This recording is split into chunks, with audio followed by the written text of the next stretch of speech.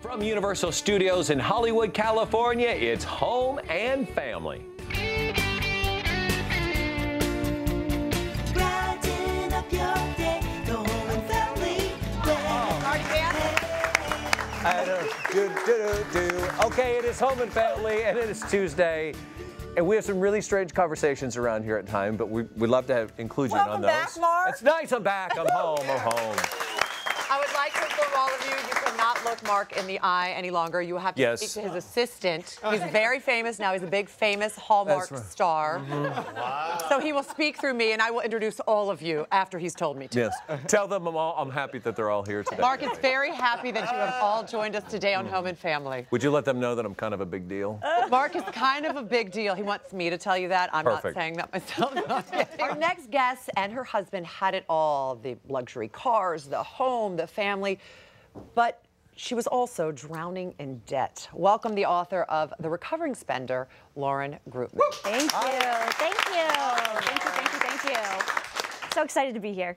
Thank you for being here and sharing your story. Yeah. How bad did it actually get for you? So it got really bad. We were over $40,000 in debt. We almost lost our house. We had a car towed away down the road while all of our friends watched it get towed away. And so we're kind of just like a lot of other Americans out there. So today I'm going to teach you what I did to get out and how I've been teaching millions how to do the same. Well, really I know a lot of people connect and relate. Coming up next, the recovering spender herself, Lauren Greutman. Don't go away. I was once in $40,000 of the debt. So up next, I'm going to teach you exactly how to do what I did so that you don't have to do the same. Well, our next guest could teach us a few things. She and her husband were living the American dream, as we all would love to. They had it all, the custom home, the luxury cars, beautiful children, just everything that money could buy, but they were unknowingly drowning in debt. Welcome to the author of The Recovering Spender, Laura Greutman. Welcome, Laura. Thank you for being here. Thank you, thank you, thank you. Thank you. So can we, let's talk about the debt situation first. Yeah. How much debt were you in? So not only were we behind in our mortgage payments, but we were $42,000 in debt. Oh my God. And $42,000. We were behind on our mortgage, we were behind on our car payments, but on the outside, you would have absolutely no idea. We had a Cadillac, we had an Audi, we had this custom gorgeous house that we had built for us, but we were drowning in debt, and it was just horrible. Were you aware at the time that you were drowning in debt and you were just putting up this facade? Yeah. So that's why the name of my book is called The Recovering Spender, because I am a spender. I love to spend money all the time on anything. No matter whose money it is. No matter whose money it is, I'll spend it. And so for me, it was all my fault. I was spending money without my husband knowing about it.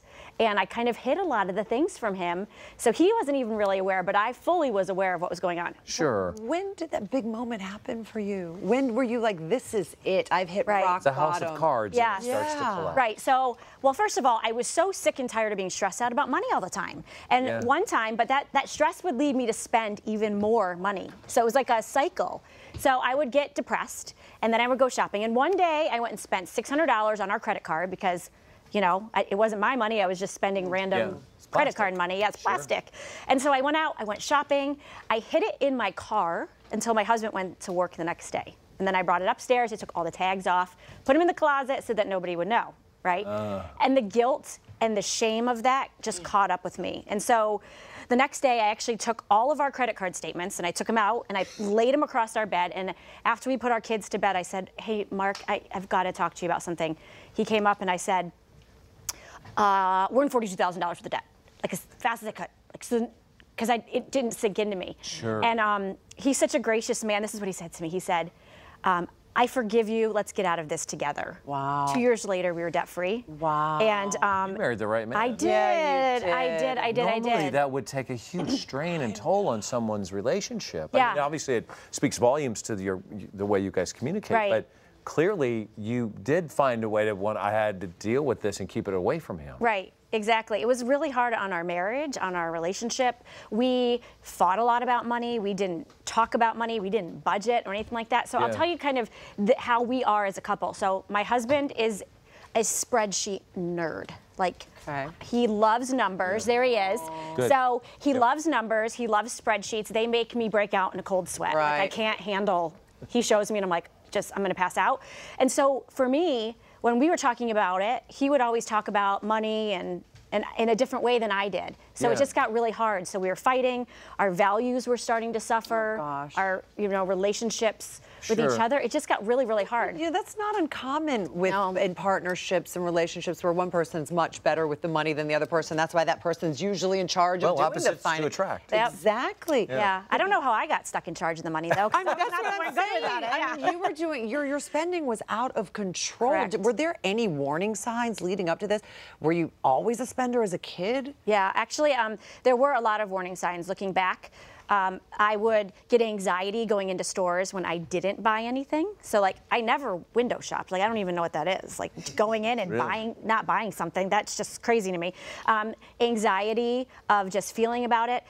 Spending money knowing that I don't have it, but not caring just because I want what I want and it helped fulfill a need and a desire that I wanted. Sure. And so there were a lot of warning signs that I wish I had of like, hello, I should probably stop doing that. So 42,000 in debt? 42,000 And in you debt. were out of it in 2 years? Okay. 2 years. You know what's next. Yes. How? Okay. So the biggest thing that we had to do was we decided to sell that custom house. So our 3,200 square foot house. You walked out of your house? We built our dream house and we sold it. Because why? If we hadn't, we would have been years and years further down the road. Yeah. So this is what we did. We sold our house. We sold almost everything that we had, you know, on eBay or Craigslist or wherever. We moved into an 800 square foot townhouse that like, you couldn't even get, like if we were eating dinner and I had to get something out of the fridge, everybody had to get up from the table, move. I'd have to move the table so I could open the fridge to get the ketchup or whatever. Wow. And so we sold our house. That was like a huge thing for us. Yeah. That's a huge We thing. learned how to cut, I had to go out and get a job at night. So you had two to jobs. make ends meet. Yeah. Well, no, I was at home with the kids during the day. My husband worked during the day. I worked at night. We were like ships passing in the night, but we just needed to do it in order to get through. So we had to sacrifice for a year of me being home to be able to do this. And then another thing is we got really real with our money. We learned how to budget, which to me, like spenders or people that are in debt, that's like a swear word to us. Like budgeting is just not something we enjoy doing. I had to learn how to like budgeting. And I also, one of the big things we did was learn how to cut our food bill. We cut it from $1,000 a month down to $200 a month. Really? And I learned how to meal plan and freezer cook. Coupons. And coupon and anything I could do. We were just like so focused and we are not living this way anymore. And so those are the things that we Did you stop eating out and things like that? We stopped eating out. I stopped getting my hair done. You know, I stopped getting my nails done. I stopped shopping. So you were you were living sort of the high life. You were really living, so those who were living on a budget already trying to get out, it's even more difficult. Yeah. Did you address the emotional component to this because the reason why you were spending? Yeah. Was there a void or something that you were trying to fill? Well, I think that I really had never sat down to think about the things that I really valued in life. So I value my faith. I value my family. I value my friendships. I value security, retirement, college savings. Exactly. But yet all of my spending was on things that were not a value to me. And so I really had to kind of get really real with, okay, you know, these are my kids. I've got 4 what's kids. a value right there. This is my what's gosh, important. look at I know. them. This is what's important to me now. Yeah. And so when I'm spending my money, whether I have to sell my house, this is what matters. You know, one quick piece of advice.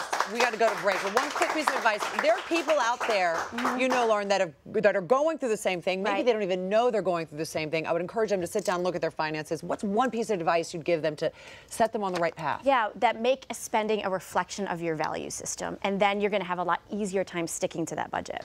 Wow, Thank you, fantastic. Lauren. More information, you can visit Lauren on her website, LaurenGreutman.com. By the way, we are giving away 10 copies of her book. You should be selling them. Yes. You can make money. sell them. Let's get out of jail. I sell them. But there are 10 copies that she's given us to give away on our Facebook page. You can get all the details there. Up next, Ken Wingard. And Lauren, I just want to say this. You should feel good about the time you spent with us. Oh, there we go again. That's We'll come back tomorrow. Michelle Rodriguez is going to be here from the new movie Milton's Secret. I mean that in a good way. We enjoyed spending time with you. Yes, enjoy Spur, come back and hang out. Michael, great job, sir. Booyah. Perfect. Booyah. Booyah is like it. Also, Paige Evans is here tomorrow, and she's making a DIY butterfly crib logo. Bye, you guys. Thanks for